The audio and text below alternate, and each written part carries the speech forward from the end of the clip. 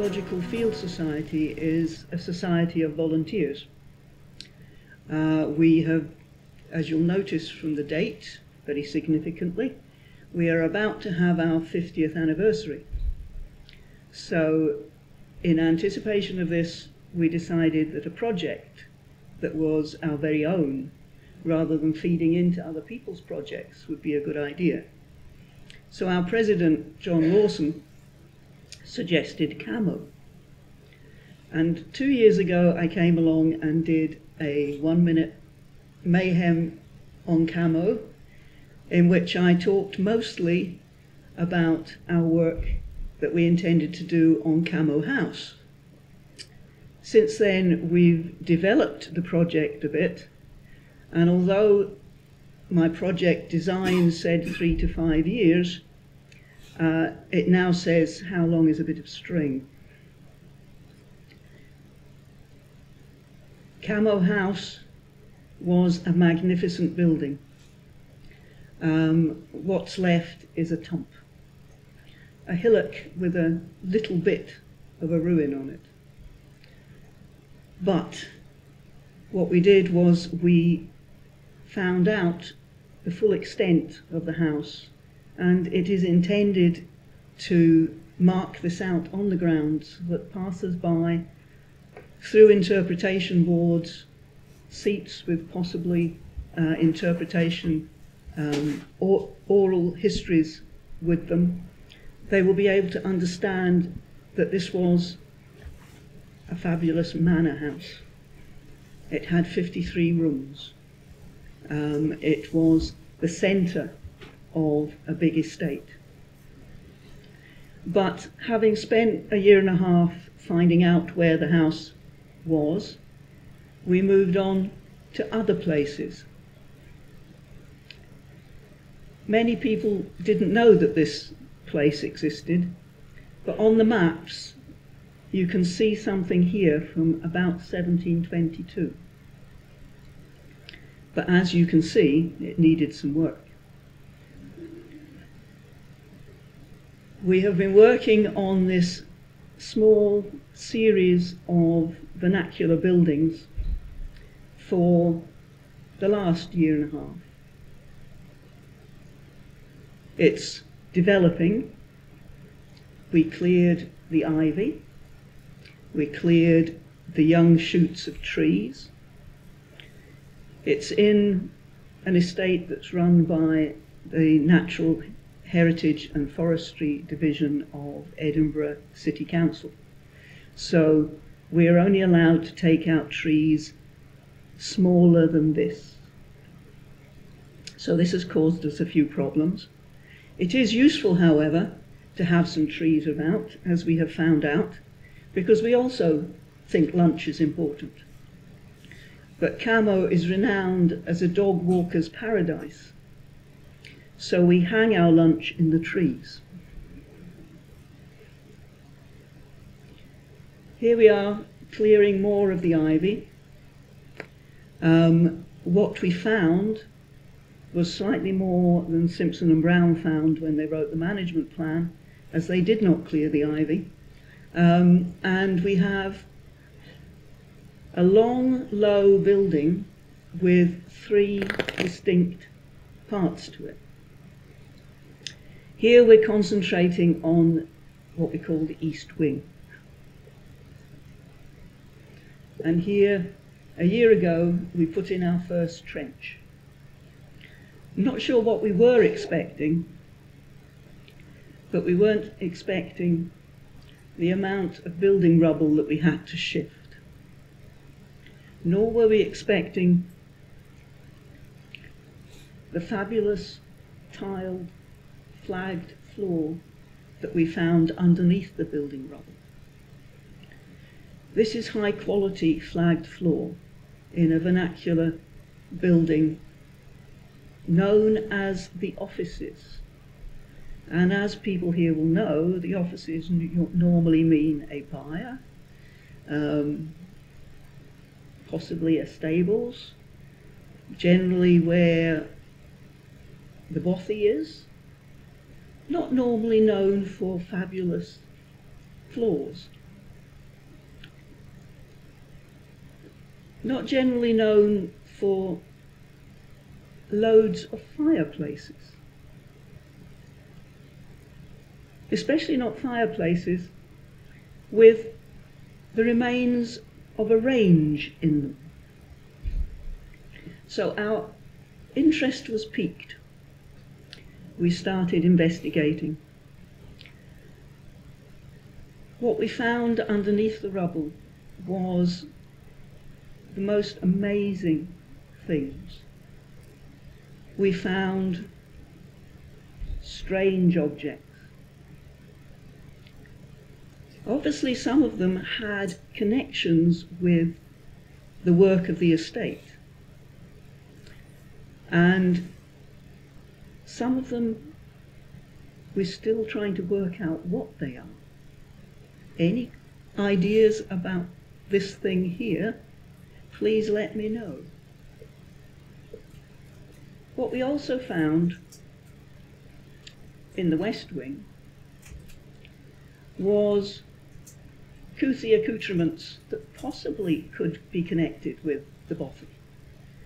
This building is now immediately behind the new stables built in 1811. So there is a theory that possibly the stable boys lived at the west end of our building. What we found in the east end was the most amazing collection of bottles.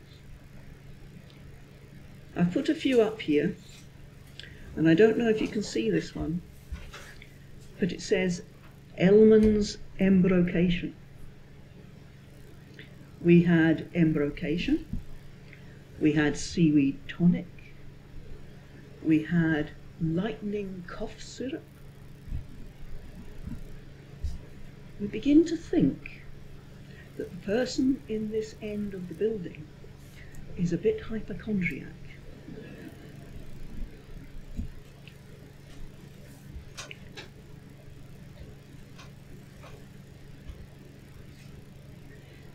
Obviously, we found other things as well. We found a range of turn-of-the-century pottery. We found cooking pots. We found a whole range of jelly moulds. We found the most gorgeous whetstone. Are you beginning to see a pattern here?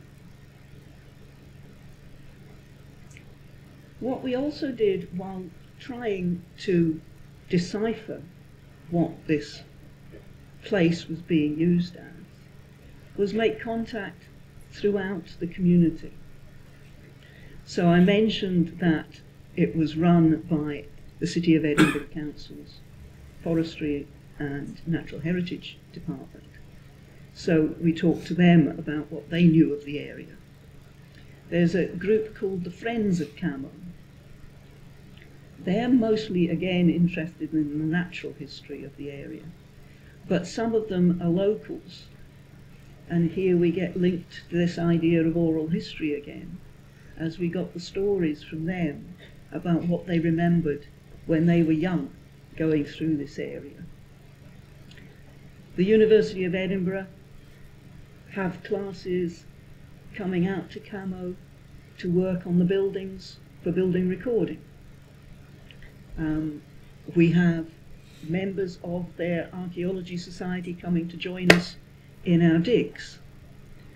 We've had the Young Archaeologist Club come and take part as well. And we had a wonderful day with Strathmarkin Primary School, where we split the kids up into 3 groups. One did geophysics, one group did excavation, and one group did fines washing. Then they all swapped around again. Actually, the fines washing, I think, was probably the most exciting bit of all. They really enjoyed that, and it was very handy for us. We have a dedicated team of diggers. When we started the project, we were digging possibly one weekend a month. We're there every Monday now. And if the weather's bad and we can't dig, we're in the lodge washing fines. If I suggest that we have a break over the summer, they grumble, and they are so dedicated that they have shifted nearly all of that building rubble.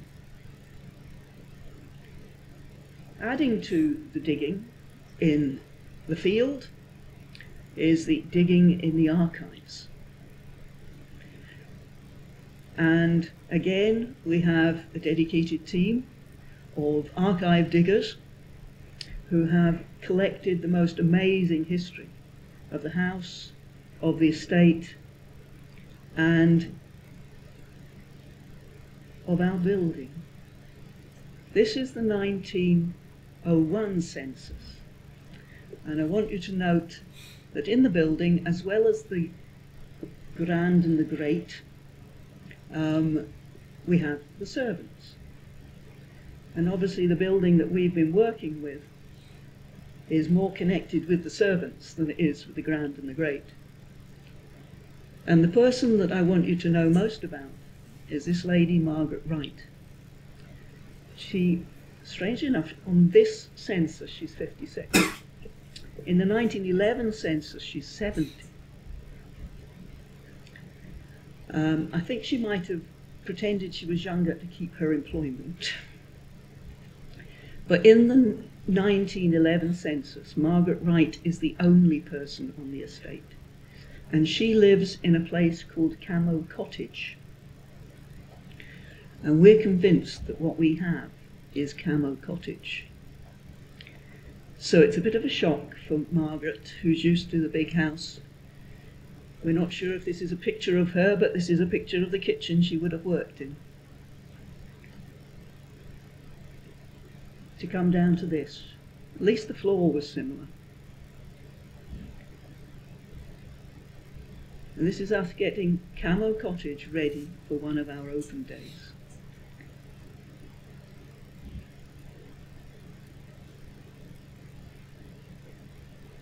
We have regular open days.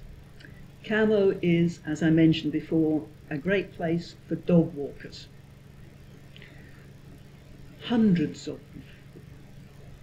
And they like to know about where they're walking.